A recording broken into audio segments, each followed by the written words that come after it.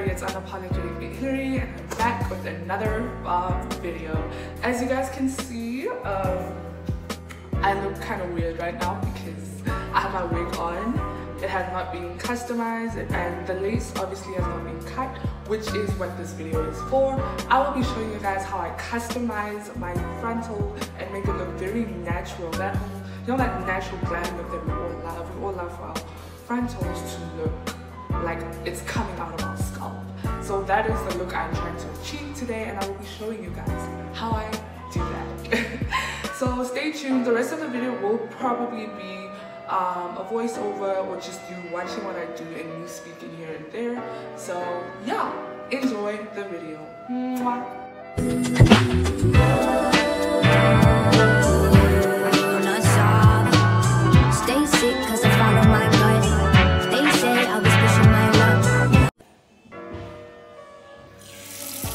Okay guys, so we're first gonna start off by making sure that the hair is nice and wet, because what this basically does is it helps make the plucking process easier, because one, when the hair is wet, it becomes more dense, so it becomes like it's more difficult to over pluck when the hair is wet, because the hair is more dense and because you can see exactly where you're plucking and what's going on. So it really helps to wet it. That's a major key alert. That's a major plug. Yeah, whatever. Anyways, so now I'm gonna start off by sectioning the front part. What I like to do is just section out the front part so that, like, one, if I make a mistake, at least it's at the back, you know, because it takes a minute to like get into the flow of it, so you might make mistakes and that's normal, but you would rather for those mistakes to be like at the back, you know, and then in front you can be more like careful. So yeah, that's why I do that. And then you're just gonna need a tweezer and you're just gonna put that to work. We're just gonna tweeze the hair and pluck, or tweeze the hair. I mean, we're gonna pluck the hair. You just wanna, I like to work in basically areas or sections within areas. Okay, so in the sense that, like, as you guys can see in the video, I'm like hopping around different sections in one specific area, and then I move to another area, hop around different sections within one specific area. That's basically how I like to pluck, and then I like to re-wet it, because you want to make sure that the hair stays wet, because once again it makes the process way more easier and it prevents you from over plucking. And then yeah, we're just gonna pluck, sis. Keep plucking. As you can see, like, I feel like the best way for me to describe the motion of plucking, it's like you're ooh, child, what was that? Sorry guys. It's like you're hopping around. It's like you're hopping around on, like, if you watch what I'm doing, like I'm hopping from section to section to section to section to section. You know, I'm just hopping around. So make sure it's like a hopping motion, and that way you should not over pluck any section, because you're hopping around quickly enough that you will not overdo one section.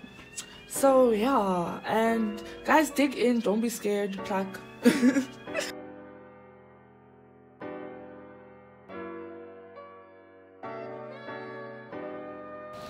Okay guys, I just want to show you all the hair that was shedded.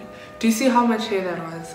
That's basically the amount of hair that you should expect to come out when you're plucking. So don't be shy, don't be scared. That's part of the process. You're supposed to be shedding hair. So yeah, I just want you to keep this in mind when you're doing it. But yeah, so as you guys can see over here on the both sides of my hair, one side, this side is more like, you can see it looks more natural now, you know, because it looks more spacey. Like, I try to make sure that the hairline is not straight, that I purposely have like a section that's more plucked and a section that's less plucked, that type of thing, and rotated within like the area. I don't know if you get what I mean, guys, because, like, guys, come on. Okay guys, let's be real here, okay? We don't naturally have hairlines, okay? Like, you don't naturally have a hairline. It's not just you, it's all of us. We're in this together, don't worry. we don't have hairlines. Like our hairline is naturally spacey. Like it looks weird when like, well, it doesn't look as natural when like you don't pluck it in front, because then it shows that okay, something is off, because you can just sense when someone's, guys, I don't know if y'all know what I'm saying, but I'm just saying that like you want your wig to sort of imitate what your natural hairline looks like. So if you naturally don't have a dense hairline, then it's gonna show somehow. It's not gonna look right, so you'll see that this is not real. So if you want it to look more natural and more like, is it her hair, isn't it her hair? Okay guys, so if you would like to see how I cut out the lace, do my baby hairs and install the wig, you can head over to the next video where I will be showing you how I do the whole process. So yeah, thank you for watching. Please subscribe, share, comment, and yeah, I'll see you on the next one. Mwah.